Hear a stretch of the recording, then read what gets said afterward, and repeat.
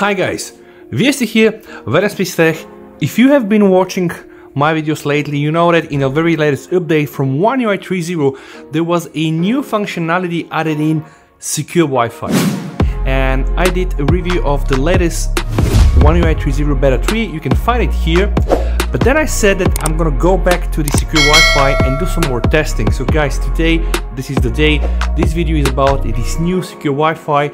I just want to understand what is the mechanics, how does this work, and then by understanding this, we can also kind of like assume and try to understand what is the level of security. So I'm just gonna pick up my phone and first show you how you can activate this. So apparently you have to go to the quick settings, and then when you scroll to the right, you're gonna see something called Secure Wi-Fi, right? So when you press it, you just activate it, and then you apparently have right now the Secure Wi-Fi. And you can see here, when you hold it with your finger, guys, you're gonna get a setting directly to the Secure Wi-Fi. When you go into the Secure Wi-Fi app, then you're gonna see an N, which pretty much indicates there is a new thing. And then I can see a notice. Right now, of course, it's not new because I opened this, but did notice is from last year, when apparently Samsung offered these Wi-Fi protection services. When I open it, of course, I can see first Bulgarian, but then there is also the English text.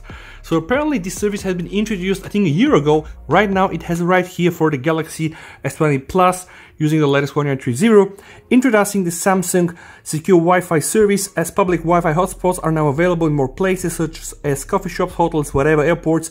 More users are putting their personal information, online purchases, historic, bank details, credit card details at risk by using unsecured public Wi-Fi connection. And I think this is really like the use case. This is going to be the use case when you can use this secure Wi-Fi protection. So maybe you're waiting for your train to arrive, or you're sitting in a cafe, and then you accidentally open your phone, you hook it up to the Wi-Fi, and then you want to see your bills, check your bills, and etc. And this is really like how you are exposing your data, right?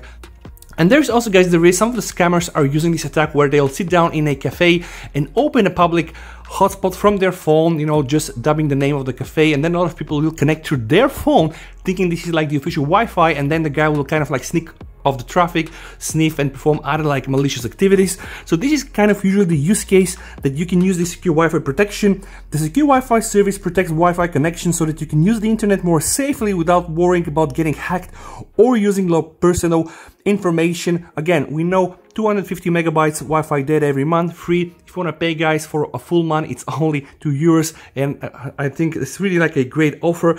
So guys, I will now say, let's try to see really what is the level of protection and what exactly is the mechanism behind that. And we can see right now I'm using already my Wi-Fi connection, so it's Velian 2G.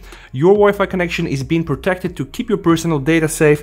And then you also see you can stop apparently the protection. You can choose a protection plan, which we last time reviewed it is like 250 megabytes for free. And then you can just go there, and I think it was not so expensive because you apparently can upgrade it, right? So if you need to just have like 1 month unlimited, is like €2. But if you want to use it just like, let's say, for 24 hours, it's just like €1. So I would say it's not really that much expensive, all right? So this is the protection plan, and this is how it looks like, right? You apparently can go and protect apps, and you can individually select which apps should be protected or not. So let's say if you are on a public Wi-Fi in a cafe, you want to protect kind of like your phone, but let's say you want to play a game and you don't want like the game data to be protected, then of course you can go and just exclude a game like I'm doing right now with this benchmark. So I would say that's kind of like a nice feature. And then, guys, something nice, you have also protection activity, and this protection activity pretty much looks like all the other settings from the One UI. So you can see the last days, you can see the month protection, how many megabytes really have been protected, and then you can also see, secure data usage. So let's say what of your application use the data. When you scroll here and the protection is enabled, you can also see it from your notifications, protected, your Wi-Fi connection is being protected. When you click, you're gonna go directly here to this Secure Wi-Fi. But I wanted to understand really what this protection means, and I will show you really a nice way to identify what happens behind the scenes. And I'm gonna let you know, guys, it's very, very easy. You just need to open a website browser like Chrome, and then you need to go to a site called whatsmyip.com, and this site actually is going to give you information of your public IP address, guys. So this pretty much means that you can see with a site like this your public IP address. So this is like the public IP address of your phone, or it could be any other device that is connected that you're using right now, and this is really the IP address that everybody else on the internet can see you. And we can see a very interesting fact right now. Here we can see that my public IP is 35, but you know, I'm absolutely not in Netherlands.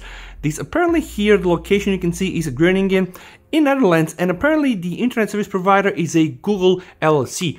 So I can say that right now, you know, Secure Wi-Fi from Samsung kind of offers you protection from using a Google Cloud service or something like this. So apparently you're gonna get a nice level of protection, and all your traffic really is channeled from and by Google. In that case, maybe if you live in another country, you're gonna get connected to another service. Right now, I see that my IP address, the phone that I'm using right now, is connected through Netherlands using an IP address, but I'm not in the Netherlands at all, right? So we can now really understand how this protection works.